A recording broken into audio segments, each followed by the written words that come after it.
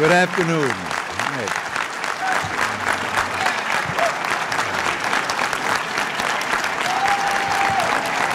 Thank you.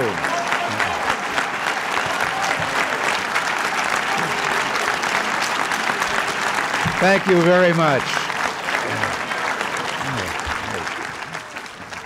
Thank you very much, and good afternoon. You know, I've been an after-lunch speaker many times, but I really am after lunch this time, aren't I?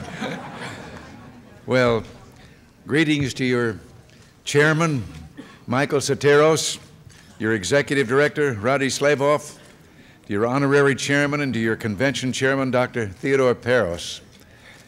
The work of all of you has meant a very great deal to me personally and to our party and to our cause.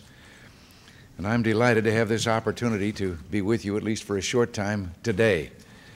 A few years ago, most of us had a great aching in our hearts about America.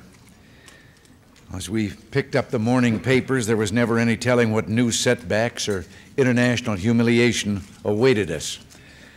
And that's not even to mention what was happening here at home. Economic decline, endless increases in crime, and a deepening social discontent stemming from overly intrusive government, the loss of basic values, and stifled economic opportunity. Well, together you and I offered the American people a way out of all of this, and just as we always knew they would, they took us up on the offer. Now we've turned away from the days of defeatism and malaise. America's back where she belongs, the champion of peace and freedom throughout the world.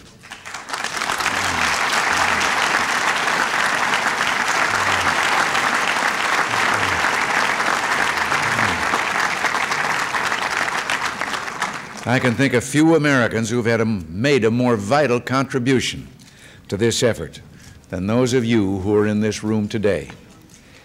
The story of America's economic, social, and spiritual recovery can be traced in great part to the resurgence of both Republican principles and the organizational strength of our party. And it hasn't been too many years that we've been able to talk about that. But it's there now, and you've contributed mightily to that resurgence. You're here today because of your dedication to your party and your country, and your desire to give as well as to receive, to do something for America in return for all that she's done for you and your families. In that quest, let me assure you that you've succeeded, and so I wanted to come by today just to thank you and salute you. As you know, I've just returned from Europe, where I had an opportunity to see as well as speak about the new energy and dynamism that is sparking the cause of democracy and personal freedom throughout the world. There just isn't any question in my mind that people everywhere seek now to fulfill one of the oldest and deepest aspirations of the human spirit, the right to self-expression, to democratic self-rule, to representative government in every land. You know, when I first began speaking a few years ago about expanding the frontiers of freedom throughout the world, some people asked whether in preaching this forward strategy for freedom, I was calling for what was known in the 1950s as a rollback, the end of totalitarian rule in other countries. Well, you see, I always thought the question was misstated. The very word rollback suggests that somehow we who are promoting freedom are attempting to stop or roll back the inevitable, and that history was actually on the side of those who prescribed totalitarian rule.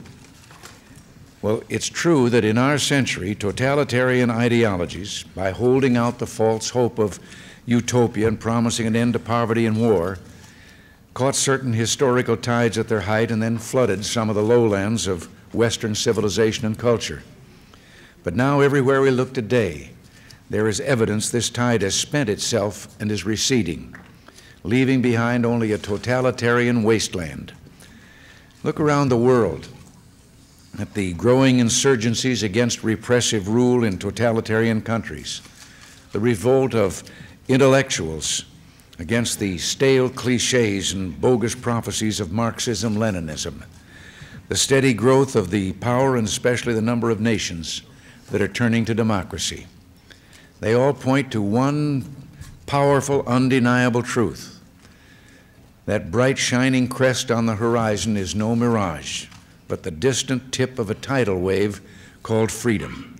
A tidal wave that will soon roll and crash its way across the desert that is 20th century totalitarianism.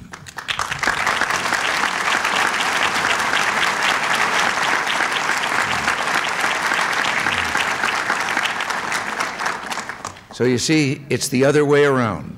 The events of this century are making possible the realization of the age-old aspirations of mankind for freedom. And those who would stand in its way are really the ones seeking to roll back history. Now, don't mistake me, history has no inevitable outcome. It's still the work of free men and women, so it's still up to you and me. So if the cause of freedom is to continue to prosper, the United States must remain strong militarily and economically. We have to continue to strengthen institutions like Radio Free Europe and Radio Liberty.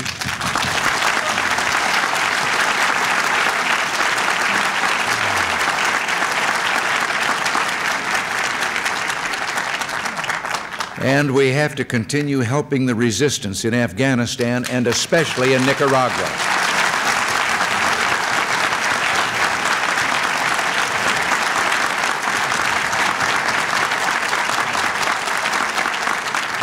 Few people who voted the other way with regard to Nicaragua in the Congress are doing a little rethinking since Mr. Ortega went on his Moscow tour.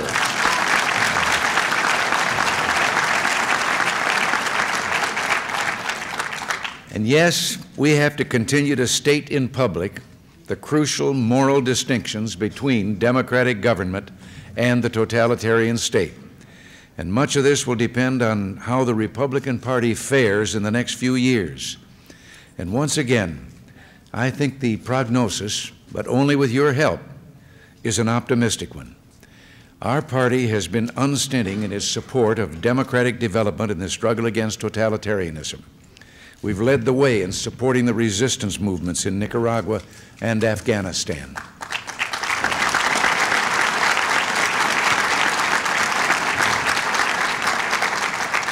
And we can be proud that in supporting a strong defense, Radio Liberty, Radio Free Europe, and in being realistic about Soviet intentions, our party, the Republican Party, has led the way.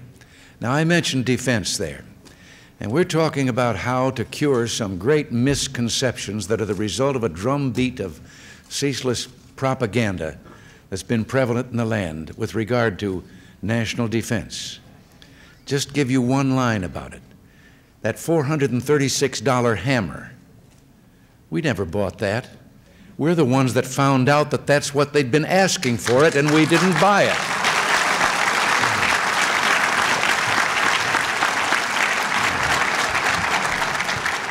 And that's true of all those other horror stories. The truth is they're success stories. We are the ones who've been uncovering all that trash and doing something about it.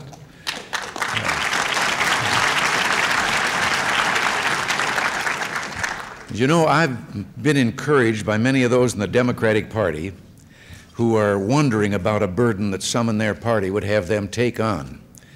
Already, many are asking if they really want to be remembered as the party that couldn't support vital weapons programs, or the party that at a critical turning point in the struggle between totalitarianism and freedom did not aid those struggling to save freedom in their own countries, countries like Nicaragua, from totalitarian rule.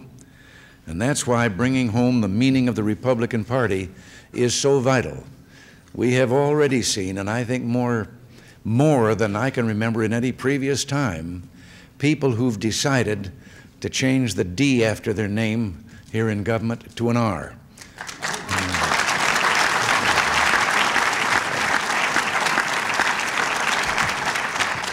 I talked to one of those the other day, and I told him, having been one of those who quite some time ago changed that letter, I told him that if he was having any qualms, to remember that a fellow named Winston Churchill once changed parties.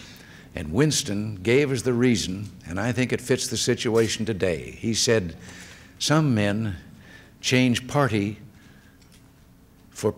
change principle for party, and some men change party for principle.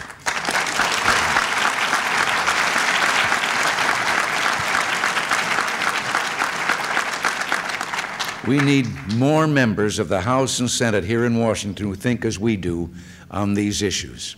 Now, many of them won't change that letter, but there are some who find that when it comes time to pull the voting lever, they like the things that we're trying to do rather than the objectionism and obstructionism that is coming from the leadership of their own party. I want to encourage you to keep building the party. Believe me, bringing more ethnic Americans into our fold is the key to the positive realignment that we are beginning to see take shape. And if asked why they should become Republican, talk to them about some of the things that I've just said and tell them about freedom. They might be interested in that. Believe me, in the coming years, freedom and foreign policy are going to be the issues that move the voter even as they move the world. These are exciting times. The cause of freedom is on the move everywhere in the world. Times when all of us can be grateful for the special chance that we have to help light the way toward a future of peace and freedom. So let me leave you here with a few last words from Teddy Roosevelt. We here in America hold in our hands the hope of the world, the fate of the coming years, and shame and disgrace will be ours if in our eyes the light of high resolve is dimmed, if we trail in the dust the golden hopes of mankind. Well, that light of high resolve is not dimmed in America. I've seen it so many times on so many thousands of faces all across this land. I can see it in your eyes. And just last week, I was seeing it in the eyes of 10,000 young people, young Germans in their teens. And I talked to them about freedom and that they should be proud of the 40 years now of democracy and freedom that their country has known since the days of Hitler.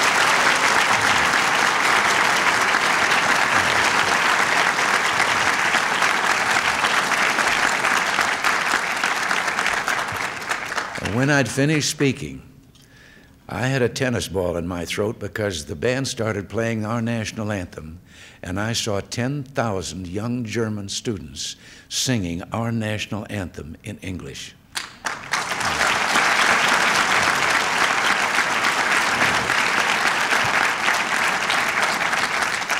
These golden hopes of mankind are here for us to protect and preserve. Let us resolve to pass that sacred heritage on to other generations of Americans and to make it someday, we hope and pray, the birthright of all the peoples of the world. Thank you for letting me come in here and talk to you. Thank me, and God bless you.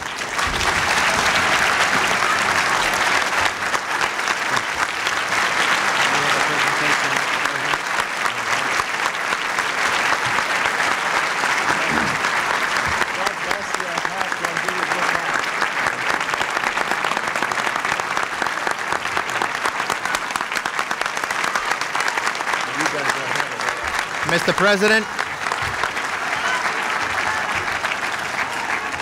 Mr. President, on behalf of the National Republican Heritage Groups Council, we wish to thank you for being the first sitting president to attend our convention. For this, we're deeply grateful.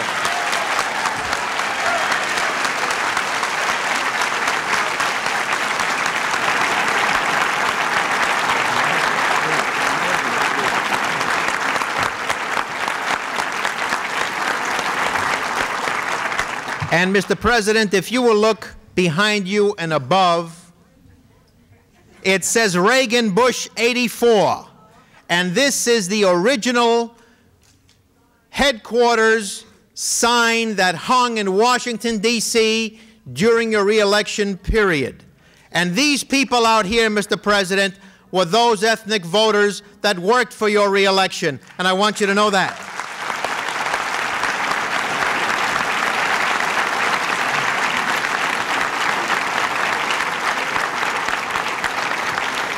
And since that sign is a little bit too big to take to the White House, we have for you, Mr. President,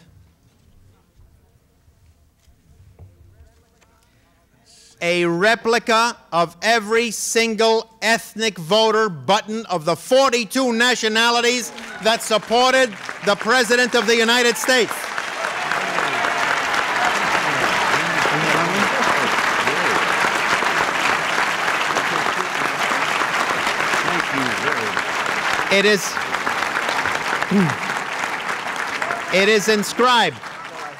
It is inscribed to President Ronald Reagan in fond remembrance from the millions of ethnic voters who had the honor and privilege of supporting your candidacy in 1984. Thank you very much.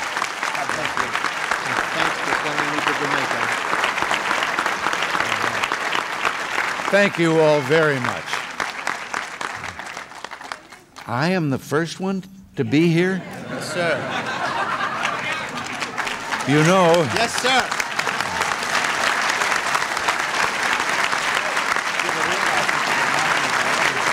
you know, we regularly brief the former presidents.